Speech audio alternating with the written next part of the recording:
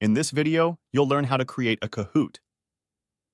Start by clicking on the blue Create button located at the top right corner. Select the option to create a Kahoot. You will be presented with a number of options for creating a Kahoot, but for this demonstration, we'll create a Kahoot from a blank canvas. Begin by typing your first question. Ensure you provide at least 2 answer options, and don't forget to select the correct answer. To change the title of your Kahoot, click on Settings, located in the top left corner. Add the title of your Kahoot and click Done.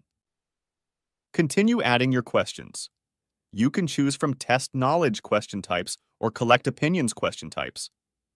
When you've finished adding all your questions, click Save.